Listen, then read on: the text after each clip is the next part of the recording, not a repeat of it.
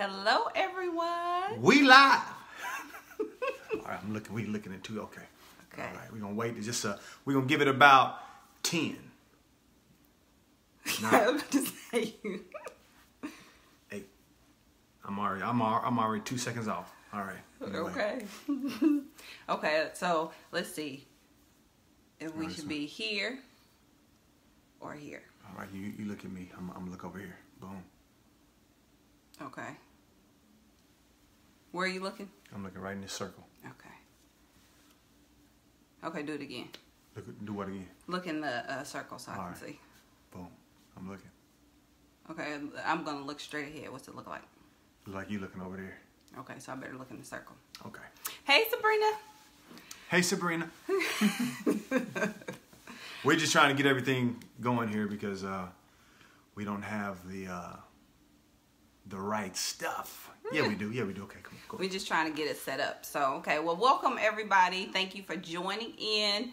As the title of this video said, me and Jamal are going to be talking about some things that are super important to us, some things that we have been experiencing throughout our life, and hear in greater detail and kind of God has been dealing with it with us a little bit more fervently. I'll put it that way. Absolutely.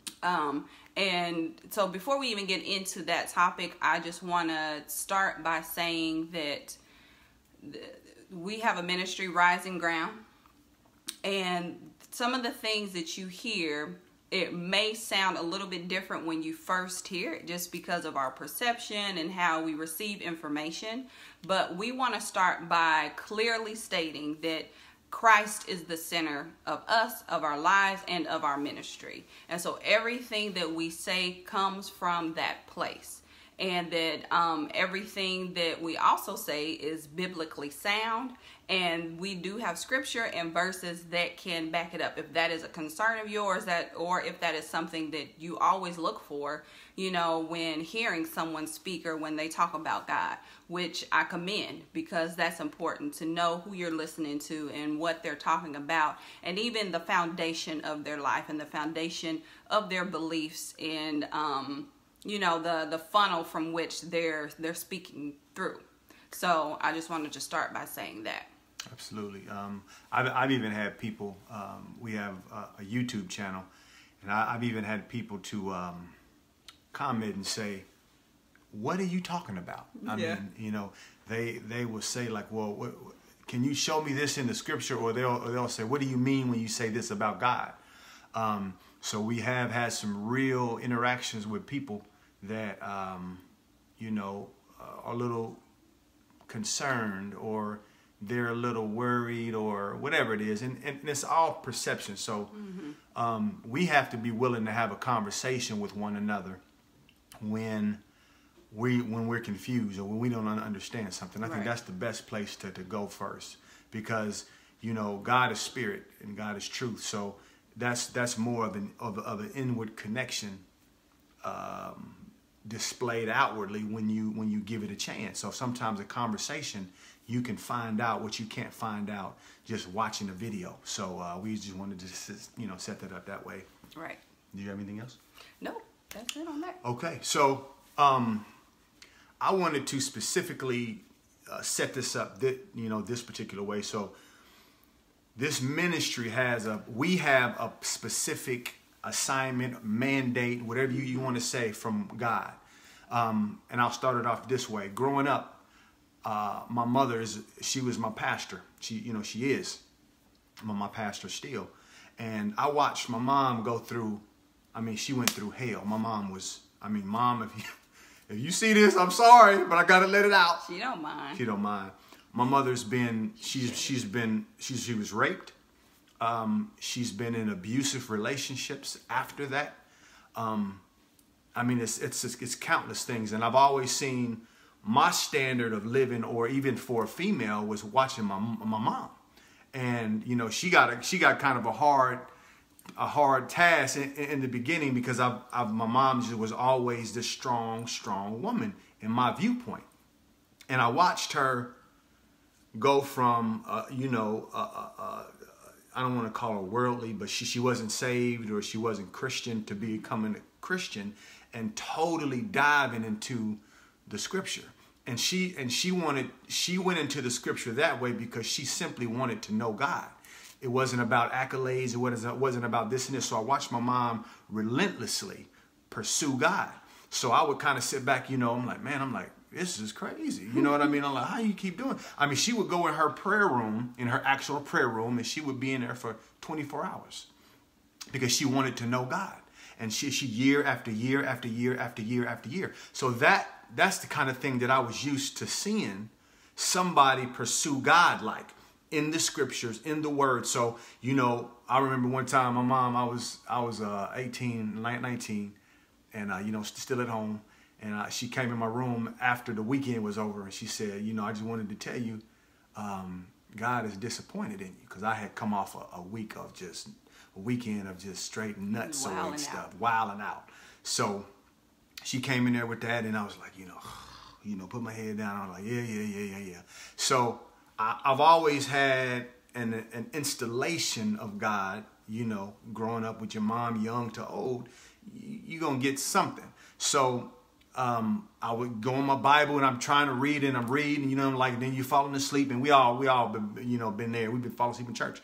And it's like, I think that's the common thing. But year after year, when I try to get in the word and I'm trying to do it this way, and it's like, something was put me at a halt. So there came a time, fast forward, we're married, we're in a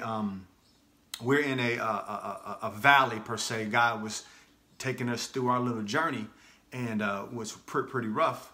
And I remember looking out the window one day, and I said, first I was in my room, and I was like, man, I can't do this. I can't do this like my mom.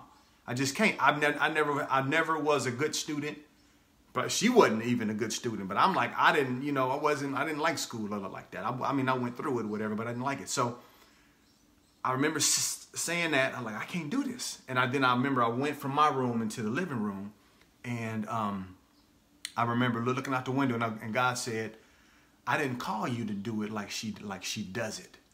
And I'm like, yeah, that's what they all say. I'm like, but something in me clicked after about a couple of minutes. And I'm like, and I finally got what God was trying to show me through all those years of trying to do God, to pursue God that way.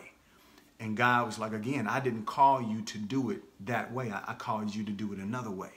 So, okay, that's the setup. So this ministry, and specifically me, my story is being how God is dealing with me. And I think you too. It's like, God is like, I have another way for me to reach the world through you. And that is, you don't see us using a lot of scriptures at times. You don't see us opening up the Bible, with specific words. There are times that will happen because I've done it. But for most part, this ministry, the mandate on us and the ministry is, God is like, okay, how do you confirm God? How do you confirm God's destiny specifically for your life? And for me, God is like, I want you to get to know me, to get to trust me, to get to believe me specifically through the inside. Meaning, God has to give me revelation, knowledge, and understanding only by way of the inside. The download, you get a revelation. We all get them, and we all get those understandings, but specifically, He's not allowing us, this ministry, to go into the Bible like a regular church. It's specifically, we have to learn how to depend and rely on the Spirit of God within at all times. If the Bible gets snatched away tomorrow, all of them, how would you be able to live? I mean, most people rely on their pastor's word. They rely on people saying, just go to the scriptures and look. If you didn't have it, how would you make it? Right. You have to start relying on and trusting on the God within to step by step take you every single way there. So the ministry we're not saying whoever wants to be a part of this ministry that you have to do it that way. We just advocate divine flow. So whatever flow God has you in, if it's reading the Bible that way, cool. If it's not, cool. It's whatever. So, but you have to learn. But the principle, the purpose is learning how to depend and rely on God totally, without any examples. You know what I mean? So that's very key. Yeah. I mean, and you know, that's the thing that has been very difficult for us. And I kind of mentioned this in the last video that I did, as far as, you know, why don't things work out for you? And the premise of that topic was that a lot of times things don't work out for us the way that we want them to, because we're trying to do them our way versus the way that God is leading us to do it and to execute a thing. And that is the only way that you gain true success, which we talked about that together in our last live video, you know, the definition of success and kind of redefining that in our own lives and what does that look like. And I'm not talking necessarily about material success or gain, but just being a success in life and reaching your destiny and walking in the purpose and the calling that God has upon you. And the only way that you can, you know, successfully navigate this life is by being totally dependent on God. And that's like the purpose in God kind of leading you to the way that he wants you to walk out this life, to walk out the road that is paved for you personally and specifically. And that's something that we have learned and are learning to do even as a couple and as for our family. Absolutely. You know, that there are so many things that, you know, you hear people say, well, why don't you just do A, B, and C? These are your steps to success. These are the things that you need to do to get a house, to be a successful entrepreneur, to be a successful business owner, to gain this amount of money in this specific time, to be a minister, to be a coach, to be, you know, all of these things, whatever it is that you feel drawn to do, then we all have been giving these somewhat roadmaps by the world on how to do it. We don't knock these roadmaps because they're for whoever they're for. But the whole key is you have to be in tune with God to see how he wants you to use that, or to use anything else, or to not use any of those things at all. Because the whole point is that if you get tripped up in trying to do it another person's way, then you will never successfully reach your destiny. And the only way that you can truly thrive and not just survive this world, or not just to barely make it, but to truly thrive, is by you being in your thriving space. And the only way you can get to that thriving space is by you being open to God, by you listening to the Holy Spirit. And then even like Jamal was saying in his example, here he was following or thinking that he had to follow you know, this way of studying the Bible and the way that he saw someone else do it. And it could seem so hard to accept that God is saying, no, I have another path for you. I have another direction that I'm taking you in. And the key is to truly be in tune with the Spirit, so that you know that you're being led by God to do these things that even seem uncommon, or they're not so ordinary. They're not the traditional route that most people would tell you to take, or things that you should do. So that's what, you know, that's what we focus on, and that's how we try to live our life. And we just wanted to share this because sometimes people don't know what to do. You feel discouraged. You feel that you're trying to do it the way that the world tells you to, and it's still not happening for you, or things aren't still working for you. When hey, Jeanette. What if God wants you to do it another way? You know, hey, Jeanette, what's up? So that's what we are living by and continually trying to live by. And that is what we wanted to share with others, so that you feel more comfortable and confident in the path that God has set for you. Go ahead. Absolutely. And you know what? You can't deny what time that we're in, between the corona stuff and and then the things that are going to come after that. God is positioning things so that we can get ahead of the game. And, you know, I had a guy that gave me a song a long time ago. I named the song Supernova. And I keep saying this in a lot of videos, but if it's very important. One of the lyrics is just like, God is like, we've been here too long. We have to go. So where have we been too long? We've been accustomed to God and learning about God, knowing about God in this particular way, that God is like, okay, now we have to get closer in a different way. And it's not really different because we've been taught the Holy Spirit. We've been taught, learn, be guided by the Holy Spirit. That's that. But when you connect that reasoning with all the other reasonings around how we learn about God and what God requires of us, then it can get jumbled up.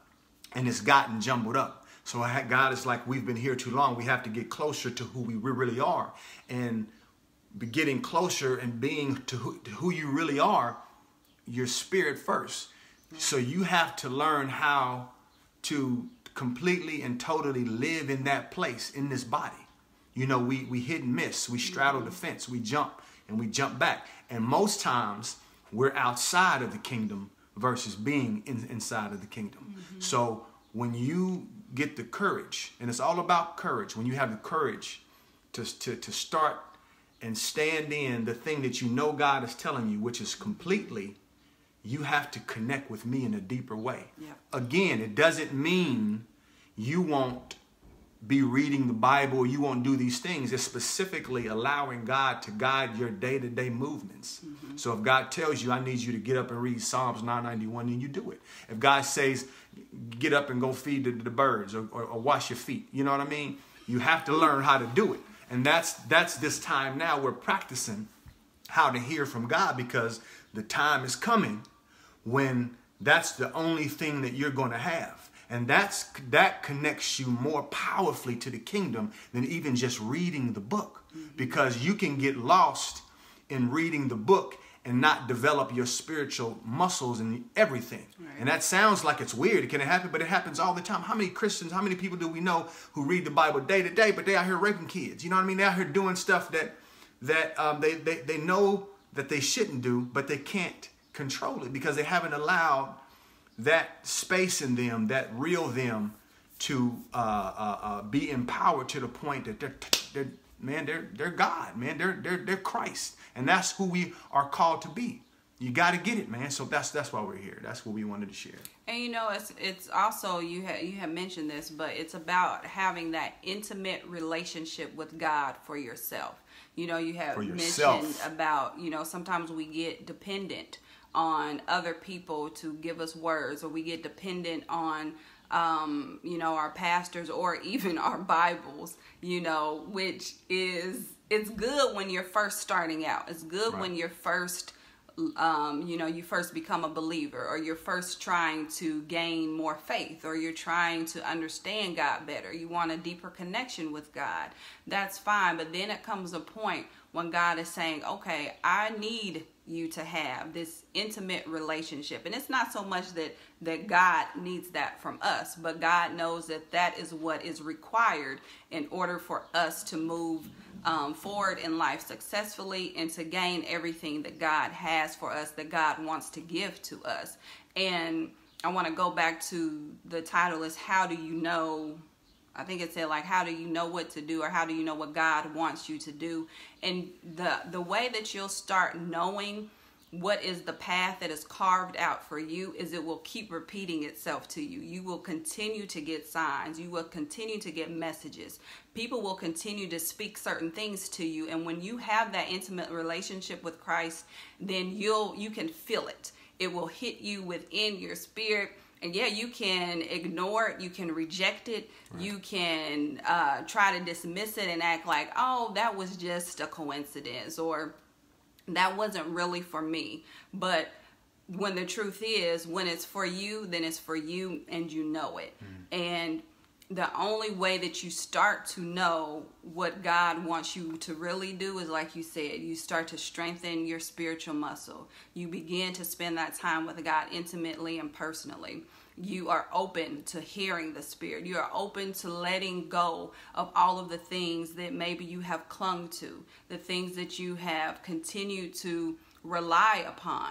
You are willing to let that go, and you are willing to rely completely and solely on God to be in control of your life and to lead you every step of the way, because we know it gets hard. We know that you can be down to the wire on some things, whether it's a decision that you need to make. There's, maybe some choices that are looming over you. And when you feel like, okay, God, I've been waiting, I've been trying to be patient, I've listened to you, I have a connection with you, but when it still feels like something is not moving, then that's when we want to just let go of what God has been telling us and what you have been feeling. We get impressions. We feel the Spirit of God in us telling us something, but when we want to just forfeit all of that and depend on what someone else is telling us to do, or a system tells us how to do something, that's right when you have to stand firm in what you feel God is telling you individually and how to move about your life. Because that's the whole thing. We all want to live a life that is successful, that is thriving, that is plentiful with health, wealth, money, goodness, love, peace, all of those things, right? We all want that. But the only way that we can really get to it is by relying on God and allowing Him to direct us to get there to it. Because if we are always relying on something else or another system or the way someone else has done a thing, then we'll never get to our best place. We'll never arrive to that place of freedom and of victory. And the only time that God is not speaking to you anymore, sometimes there's moments of quietness and of stillness, which again, that's when you have to rely on what He told you the first time, or what you felt in your spirit, what promises you have. And I just feel, I want to encourage people who have dreams from God, who have visions from God, who believe that God is telling them something. I just want to encourage you that God does speak to you. It may come in many different forms. It may come in many different ways.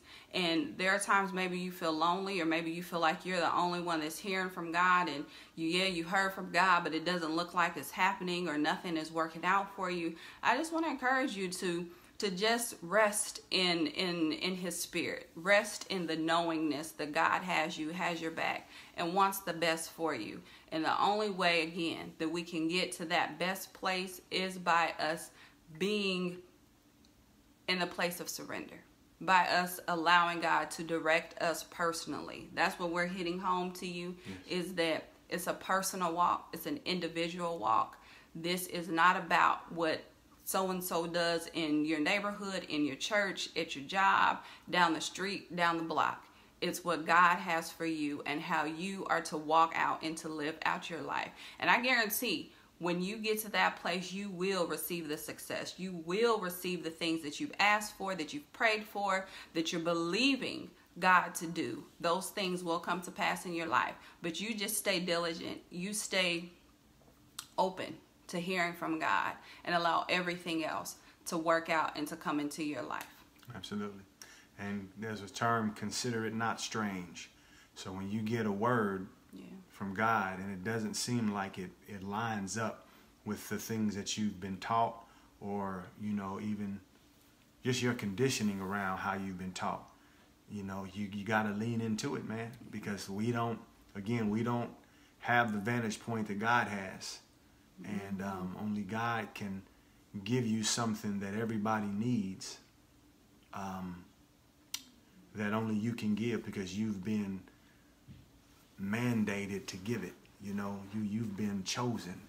So this is a time where we lean into what God is specifically saying